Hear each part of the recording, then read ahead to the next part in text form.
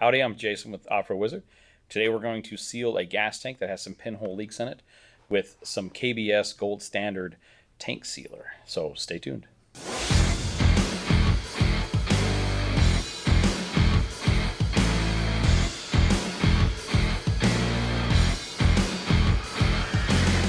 All right, okay. Where to start? Okay. I know, right? I just gotta do it. All right, first step is the KBS Clean. So it is for this particular tank is going to be a 1-to-1. So one of these to one of these of water. The hotter the water, the better. So we are probably actually going to go inside and grab a bucket of water from the tub to make it as hot as possible. I'll pour this in, then we'll pour the hot water in, and then we swish it around and get her all clean. All right, so we already had gas in this, so we had to empty all the gas out, and then we rinsed it out real good to get any residual stuff off. Now we will use the cleaner.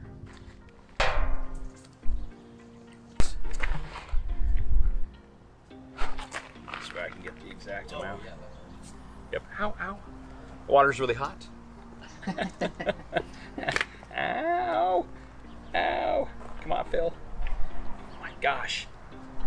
Okay. All right, then we just rinse it. So we just, so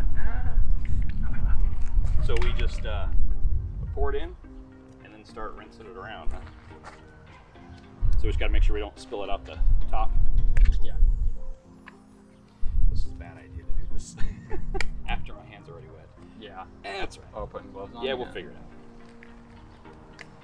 You should put gloves on before. You know, you should put gloves on before. You would think. You would think, right? A professional would be putting gloves on before. Okay. All right, here goes. So I just dunked it in this water. So 1-to-1.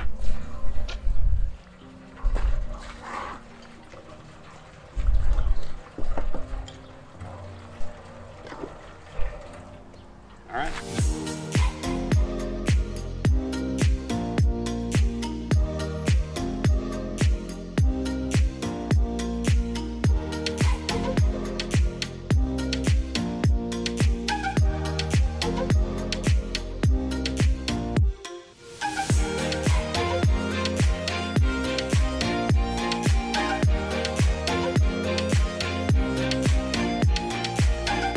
All right. So then we just rinse it out? Then we just rinse it out.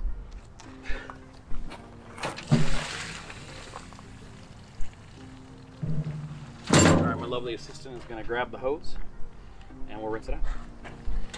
That is my son Dylan, who was gracious enough to lend me a hand. I know I didn't introduce him earlier.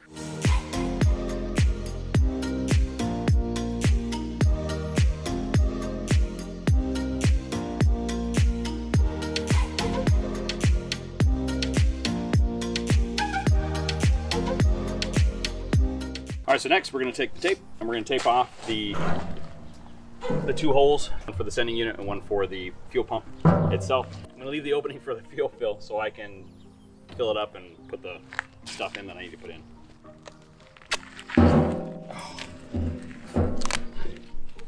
All right, this isn't going to work. Oh, you got to be kidding me. All right, we're gonna get our gloves on.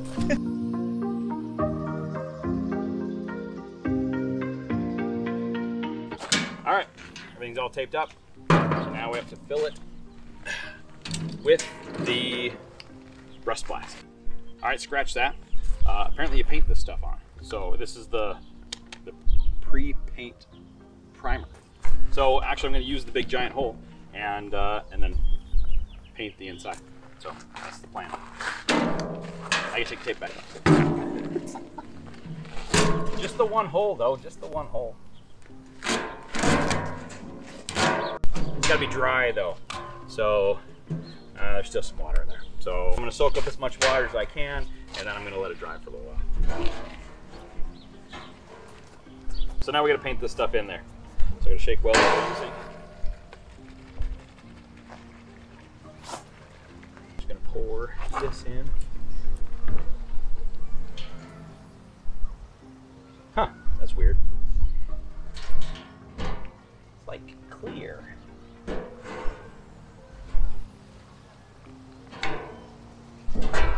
I was expecting more of like a paint thing. Yeah. All right, so we're gonna pour a bit of this in here.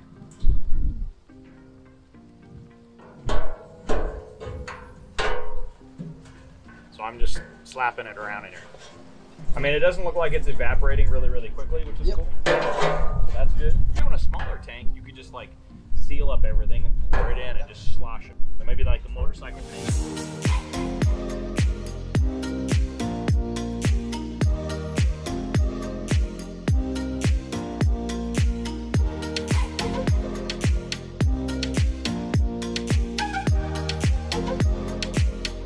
Okay, we're back. So it has been 3 weeks actually since we cleaned this tank. It is recommended that you do it within 10 days. We have completely ignored that. I'd actually missed that in the directions and didn't have any cleaner left anyway to re-clean it if I wanted to. So this is what we're doing.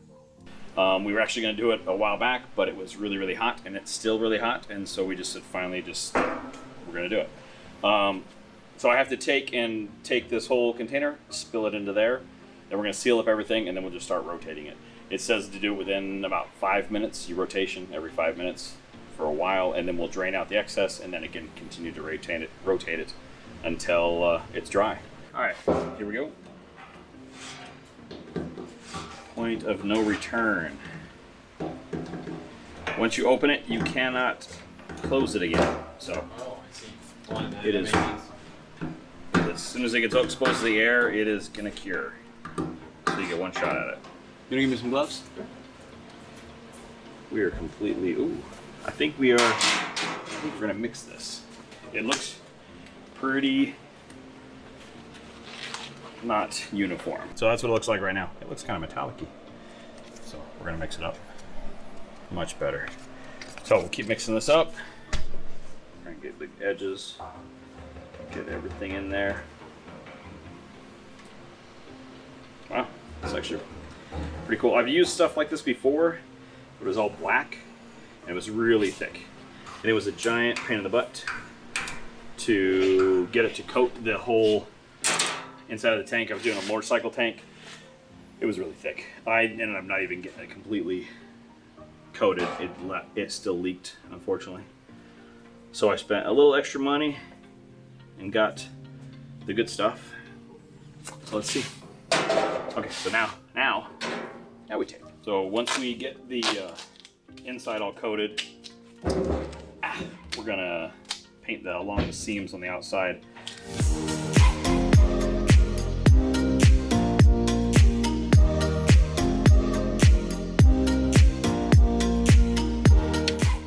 So I'm mainly worried about my seams and that big giant seam there, and then obviously the seam on the other side. So I'm gonna concentrate on those areas first, rotating it.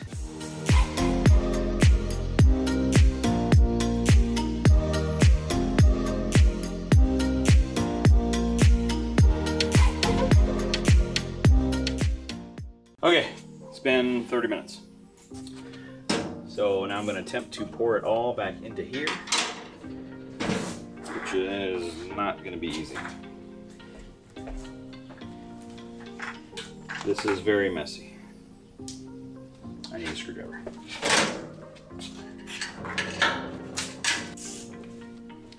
Oh, interesting.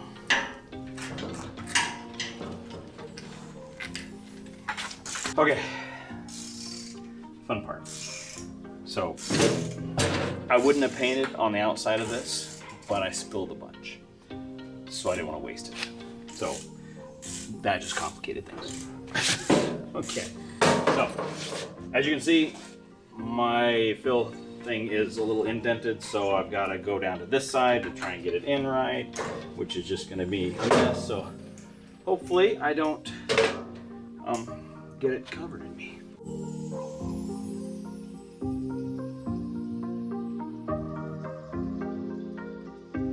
This is a pain in the butt. Wear gloves.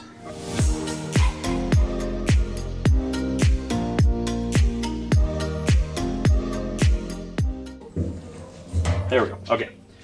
Perfect. Perfect. Perfect. Perfect.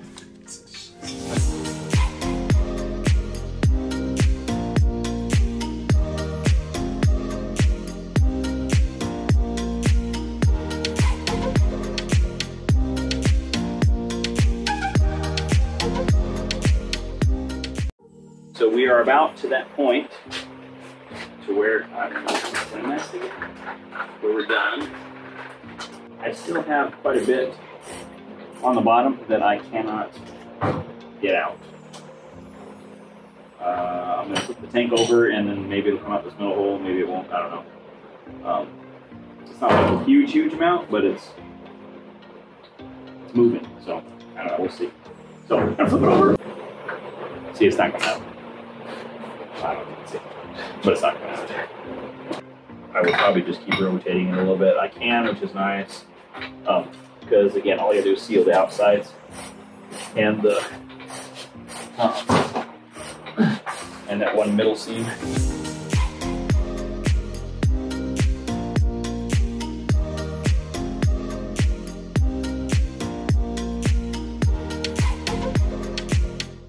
All right, so we're done, pretty much. I have to let it sit for 96 hours, which is like 3 days, something like that, a while. So, yeah, we'll check back when it's dry. It's messy, and I've coated the outside, coated the inside. I actually got quite a bit of it out of there, so there's just a little bit left, which is good. I'm okay with that. I'm gonna rotate it probably a couple more times tonight, just every 15 minutes or so. But other than that, should be good to go, should be done. So we will see. I'm gonna check in back then.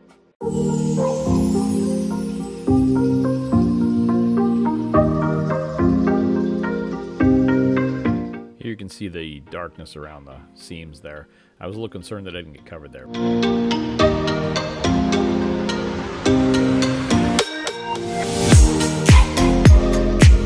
Let's do some grinding. So when I built the tank, I wish I'd done the pressure test on it then. I inserted a flashlight into the inside, checked for pinhole leaks. We found a few, but obviously we didn't find all of them. So I started by taping off all the openings, trying to get as good of a seal as I could on the system. And then I was debating on how to get air into the system while still keeping it sealed, and noticed I had a bunch of gloves laying around.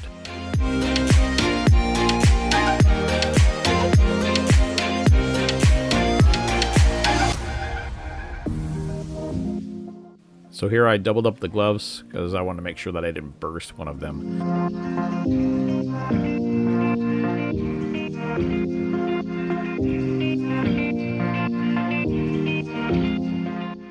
Next I cut off one of the fingers, and then this was kind of the pain in the butt part. I had to reach in there and grab the other one and pull it out and cut it also. Then we just inserted the nozzle into the 2 fingers and taped it up, and then slowly open the valve.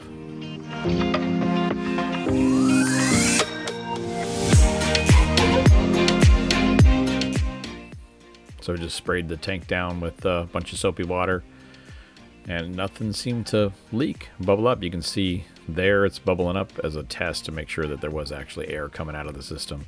It's coming around the openings of the gloves there, but nowhere else, which was a relief, to say the least.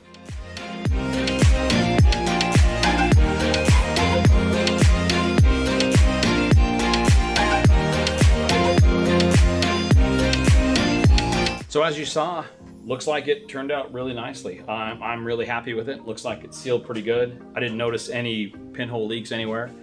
I haven't put any gas in it yet. So when I put gas in it, I will put a comment down below saying if it actually still leaked or didn't leak. Hopefully it didn't leak. And yeah, we'll let you know. We'll keep you updated. If it did leak, I'll let you know that it leaked. But yeah, no, I'm really impressed with this stuff. It turned out really nicely. I'm glad it worked. If you like this video, please consider subscribing. Comment below, like the video, hit the bell. I'm gonna have more of this type of content, a lot more fabrication stuff. We're gonna be putting my Jeep together, so we still gotta go through all that. You guys come along the journey with that. And then we're gonna go wheeling and go adventuring. And then I'm sure break some stuff and build some more stuff. We'll be putting out videos weekly. So I got a lot of stuff that I wanna show y'all. So until next time. Today, nope. Howdy, today, howdy, today, no. Howdy. Howdy, I'm Jason with Off-Road Wizard. Today's episode, nope, no, okay. From nope, Today we're going to, don't look off camera. Standard, that's not bad.